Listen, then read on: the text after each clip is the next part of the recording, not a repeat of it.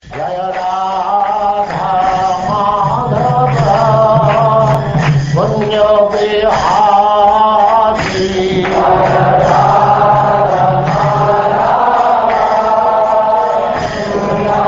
And now Chapter 5, Vidura's Talks with Maitreya.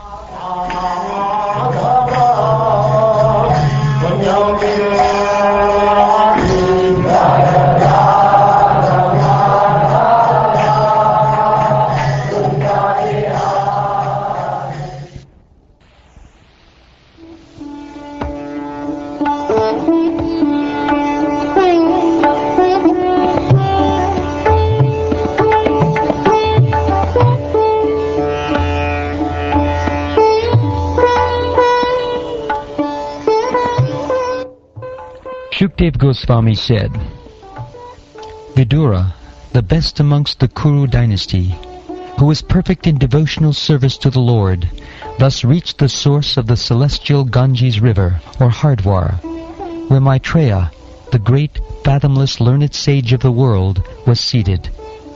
Vidura, who was perfect in gentleness and satisfied in transcendence, inquired from him. Vidura said, O great sage, everyone in this world engages in fruitive activities to attain happiness, but one finds neither satiation nor the mitigation of distress. On the contrary, one is only aggravated by such activities. Please therefore give us directions on how one should live for real happiness. O my Lord, great philanthropic souls travel on the earth on behalf of the Supreme Personality of Godhead, to show compassion to the fallen souls who are averse to the sense of subordination to the Lord. Therefore, O great sage, please give me instruction on the transcendental devotional service of the Lord, so that he who is situated in the heart of everyone can be pleased to impart from within knowledge of the absolute truth, in terms of the ancient Vedic principles delivered only to those who are purified by the process of devotional service. O great sage, kindly narrate how the Supreme Personality of Godhead, who is the independent, desireless Lord of the three worlds and the controller of all energies, accepts incarnations and creates the cosmic manifestation with perfectly arranged regulative principles for its maintenance.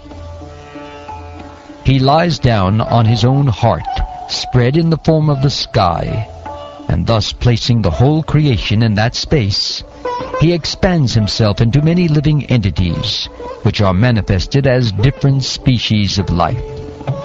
He does not have to endeavor for his maintenance, because he is the master of all mystic powers and the proprietor of everything. Thus he is distinct from the living entities. You may narrate also about the auspicious characteristics of the Lord in his different incarnations for the welfare of the twice-born, the cows, and the demigods. Our minds are never satisfied completely, although we continuously hear of his transcendental activities.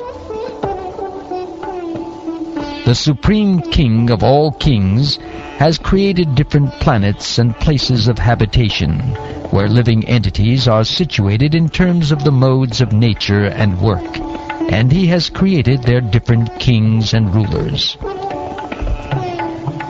O chief amongst the Brahmins, please also describe how Narayan, the creator of the universe and the self-sufficient Lord, has differently created the natures, activities, forms, features, and names of the different living creatures. O my Lord, I have repeatedly heard about these higher and lower statuses of human society from the mouth of Vyasadeva, and I am quite satiated with all these lesser subject matters and their happiness. They have not satisfied me with the nectar of topics about Krishna. Who in human society can be satisfied without hearing sufficient talk of the Lord, whose lotus feet are the sum total of all places of pilgrimage, and who is worshipped by great sages and devotees? Such topics can cut off one's bondage to family affection simply by entering the holes of one's ears. Your friend, the great sage Krishna Dvaipayana Vyas, has already described the transcendental qualities of the Lord in his great work, the Mahabharata. But the whole idea is to draw the attention of the mass of people to Krishna Katha, or Bhagavad Gita, through their strong affinity for hearing mundane topics. For one who is anxious to engage constantly in hearing such topics, Krishna Katha gradually increases his indifference towards all other things. Such constant remembrance of the lotus feet of Lord Krishna by the devotee who has achieved transcendental bliss vanquishes all his miseries without delay. O sage, persons who, because of their sinful activities, are averse to the topics of transcendence, and thus ignorant of the purpose of the Mahabharata, or Bhagavad Gita, are pitied by the pitiable. I also pity them because I see how their duration of life is spoiled by eternal time, while they involve themselves in presentations of philosophical speculation, theoretical ultimate goals of life, and different modes of ritual. O Maitreya, O friend of the distressed, the glories of the Supreme Lord can alone do good for people all over the world. Therefore, just as bees collect honey from flowers, kindly describe the essence of all topics, the topics of the Lord. Kindly chant all those superhuman transcendental activities of the Supreme Controller, the Personality of Godhead, who accepted incarnations fully equipped with all potency for the full manifestation and maintenance of the cosmic creation.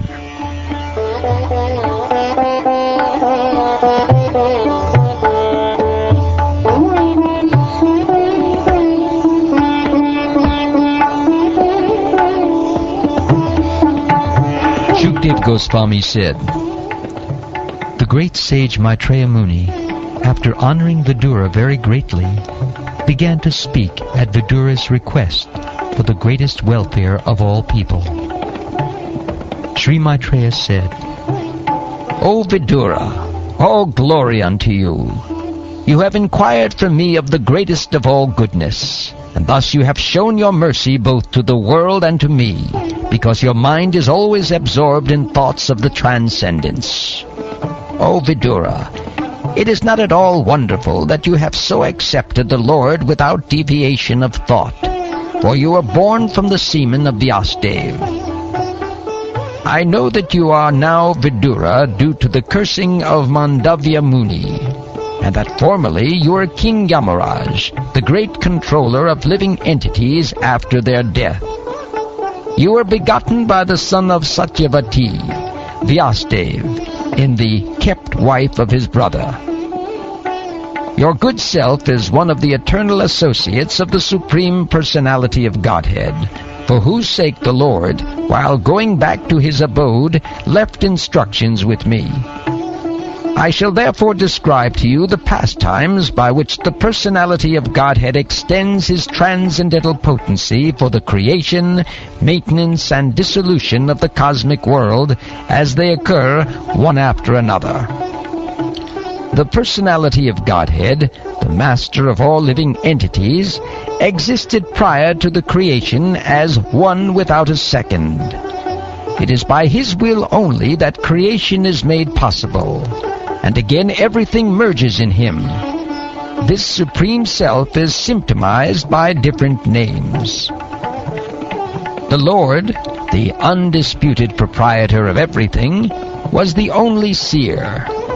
The cosmic manifestation was not present at that time, and thus he felt imperfect without his plenary and separated parts and parcels. The material energy was dormant, whereas the internal potency was manifested. The Lord is the seer, and the external energy, which is seen, works as both cause and effect in the cosmic manifestation.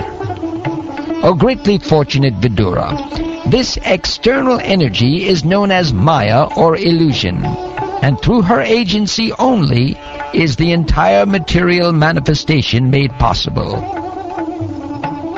The Supreme Living Being, in his feature as the Transcendental Purusha Incarnation, who is the Lord's plenary expansion, impregnates the material nature of three modes, and thus by the influence of eternal time, the living entities appear. Thereafter, influenced by the interactions of eternal time, the supreme sum total of matter, called the Mahatattva, became manifested, and in this Mahatattva, the unalloyed goodness, the Supreme Lord, sowed the seeds of universal manifestation out of his own body. Thereafter, the Mahatattva differentiated itself into many different forms as the reservoir of the would-be entities. The Mahatattva is chiefly in the mode of ignorance, and it generates the false ego. It is a plenary expansion of the personality of Godhead, with full consciousness of creative principles and time for fructification. Mahatattva, or the great causal truth, transforms into false ego, which is manifested in three phases: cause, effect, and the doer. All such activities are on the mental plane and are based on the material elements, gross senses, and mental speculation. The false ego is represented in three different modes: goodness, passion, and ignorance. The false ego is transformed into mind by interaction with the mode of goodness. All the demigods who control the phenomenal world are also products of the same principle, namely the interaction of false ego and the mode of goodness. The senses are certainly products of the mode of passion in false ego, and therefore philosophical speculative knowledge and fruitive activities are predominantly products of the mode of passion. The sky is a product of sound, and sound is the transformation of egoistic passion. In other words, the sky is the symbolic representation of the Supreme Soul.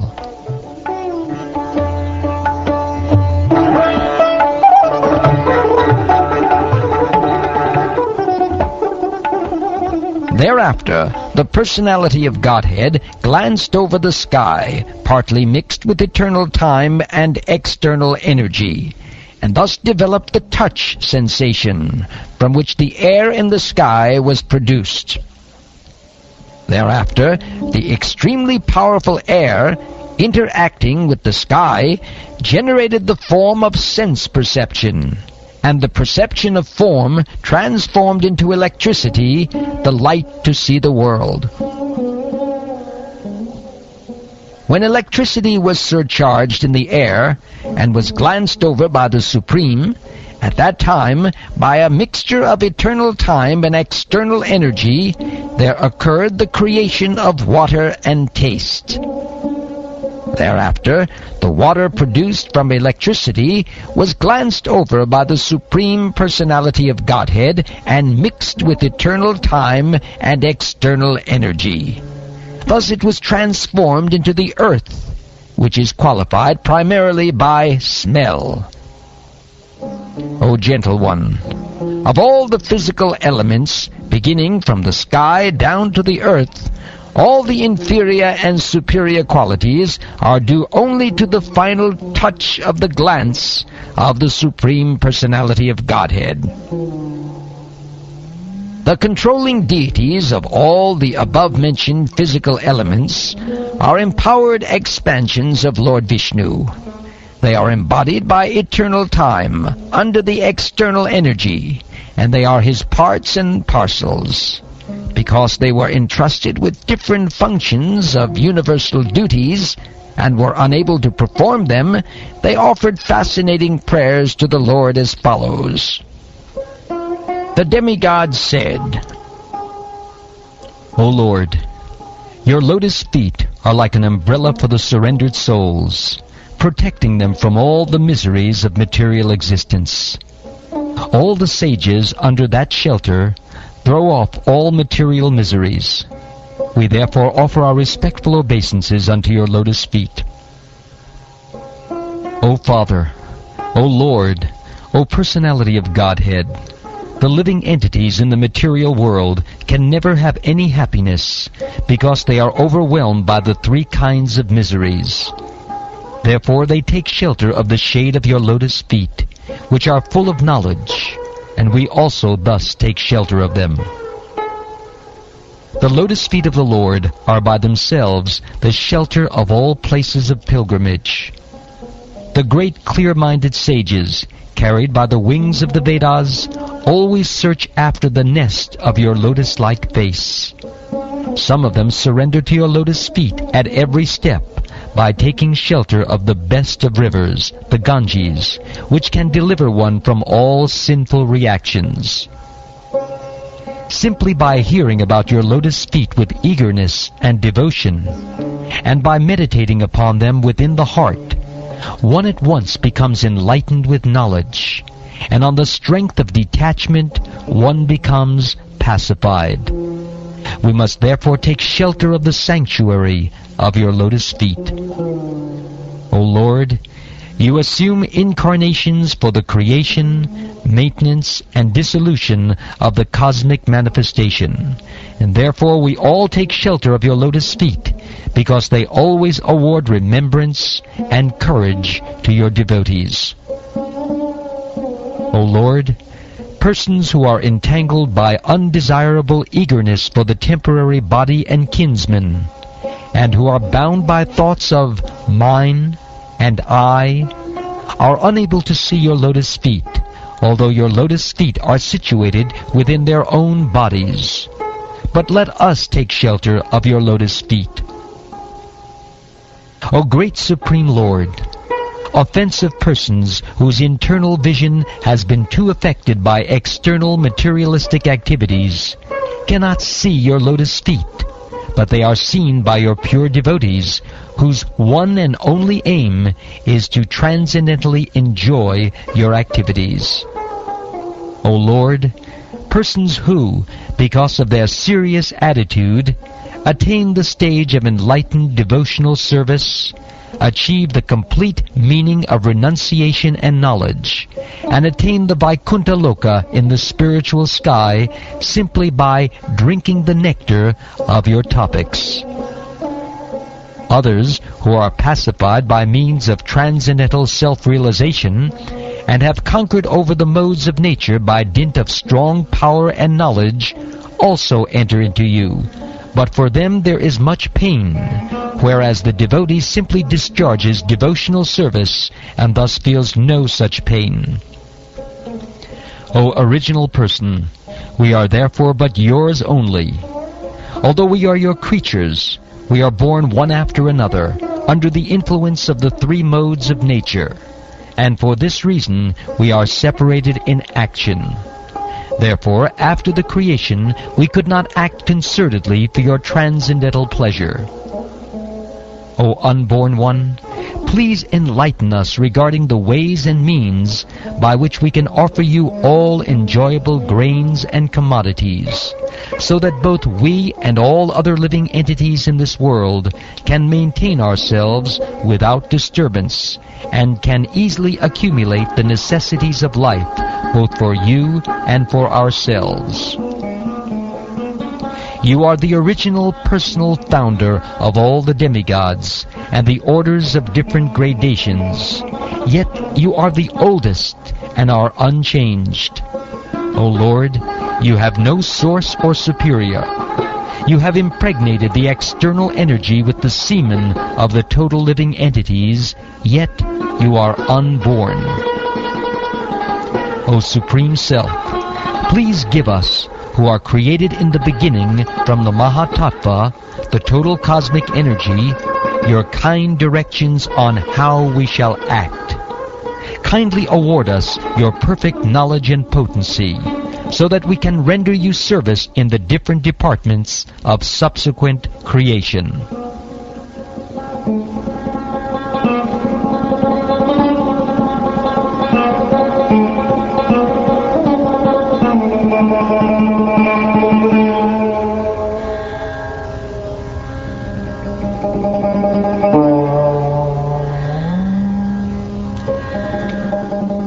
Thus ends the 5th chapter of the 3rd canto of the Srimad Bhagavatam, entitled Vidura's Talks with Maitreya.